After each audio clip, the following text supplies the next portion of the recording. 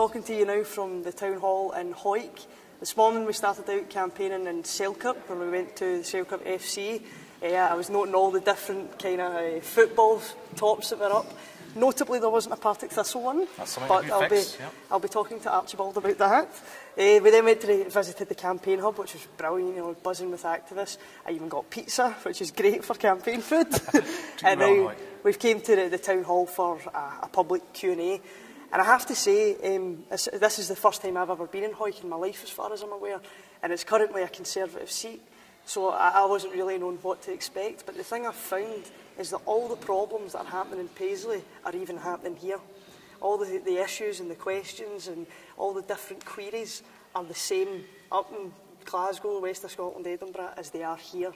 So it shows you that this is a chance in this election for us to actually change something, where I'm now travelling around the country and I'm standing with great candidates, just like Paul here, who are going to offer something better, something different, and we've got a chance to do it. But I'll hand over to Paul to say more.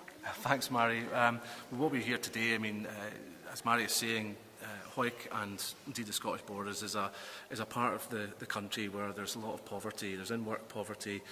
People are working very hard but earning relatively low wages in many jobs. So the issues that are relevant to urban Scotland and the rest of Scotland are just as relevant here.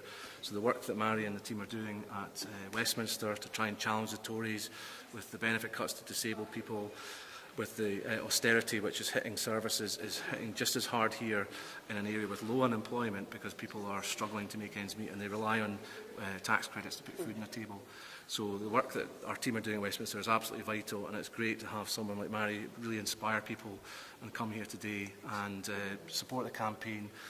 But we're all very proud of Mhairi, and I think thank you very much. She's been made very welcome in the Borders, and it's been tremendous to see Mhairi engaging with young people and first-time voters, and also older voters who are really interested in the work she's doing on pensions and welfare reform.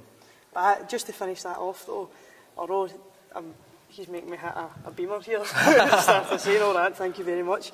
I have to say that when I'm hearing people like Paul speaking and the candidates that we've got all across the country, it's just shown the level of talent that we have up in Scotland as well, and why this election is so important, so that when I'm seeing all these laws, horrible reforms being passed by the Tories in Westminster, if on the 5th of May Scotland votes the way I hope it does, then I'll be happy to know that people like Paul and other people in the SNP are in the Scottish Parliament trying to protect us as best as possible. On to the next stop. Thanks very much. Thank you.